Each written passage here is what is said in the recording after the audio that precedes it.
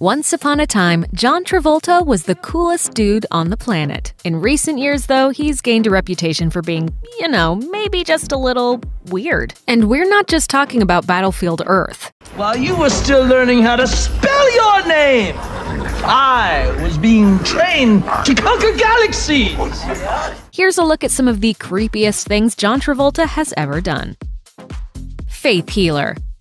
Travolta's dedication to Scientology is well known, but less well known is that he allegedly uses his faith to heal people. According to Josh Brolin, the two were at a Hollywood dinner party where the legendary Marlon Brando was experiencing pain from a cut leg. Travolta offered his services as a healer and laid his hands upon Brando. Brolin told The New Yorker, "I watched this process going on. It was very physical. I was thinking, this is really bizarre." Then, after 10 minutes, Brando opens his eyes and says, "That really helped. I actually feel different." Travolta's representatives called this account pure fabrication. Wedding crasher. In 2013, a guest at a wedding in Georgia reportedly ran into Travolta at a bar the night before the ceremony. When the wedding began, guess who rolls in, wearing blue jeans, a black t-shirt, and a black baseball cap? Yep, it's Travolta, who not only crashed the wedding, he even crashed the official wedding photos. So, congratulations?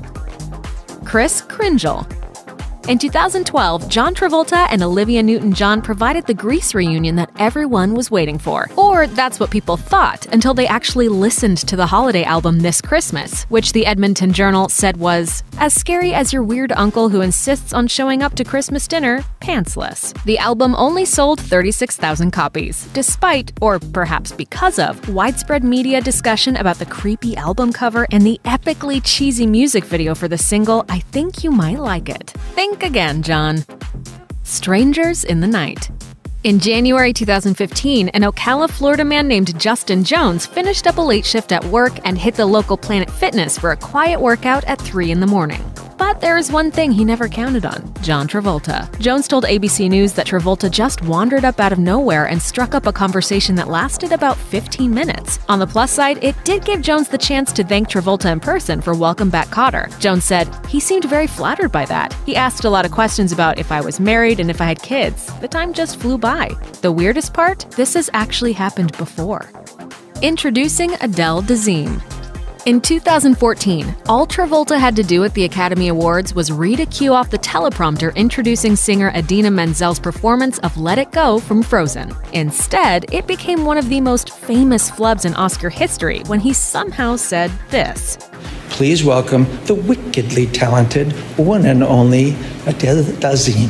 Needless to say, Menzel was mortified. And I got out there and I said, "Don't forget to breathe," and then he introduced me, and then for 8 seconds, I felt very sorry for myself. Travolta later explained to Jimmy Kimmel that he misread a phonetic spelling of her name because he was distracted by meeting Goldie Hawn backstage, and apologized for the mistake. I'm starstruck hugging and loving her up and forgetting that I have to go and do this bit. And it was just phonetic spelling, but I didn't rehearse it that way. So this was Goldie Hawn's fault. Speaking of which, sorry, Adele Dazeem.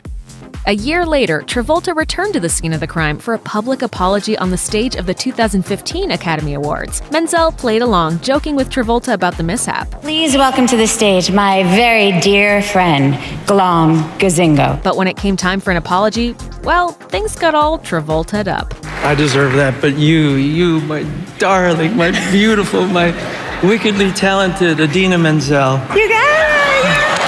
What's even weirder is that, according to a Travolta representative, this was a pre-planned exchange that Travolta and Menzel rehearsed. Just how? Sorry, Scarlett Johansson. Travolta just doesn't have very good luck at the Oscars. In addition to his two-part Menzel saga, there was also a widely circulated 2015 photo of Travolta appearing to be the creepiest creeper who ever creeped during a red carpet encounter with Scarlett Johansson. However, it was reportedly all just a misunderstanding. Johansson defended her one-time co-star, telling the Associated Press, "There is nothing strange, creepy, or inappropriate about John Travolta." She said the image of their odd exchange was an unfortunate still frame from a live-action encounter that was very sweet and totally welcome. For his own sake, though, maybe he should just stay away from the Oscars for a while. Thanks for watching. Click the Nicki Swift icon to subscribe to our YouTube channel. Plus, check out all this cool stuff we know you'll love too.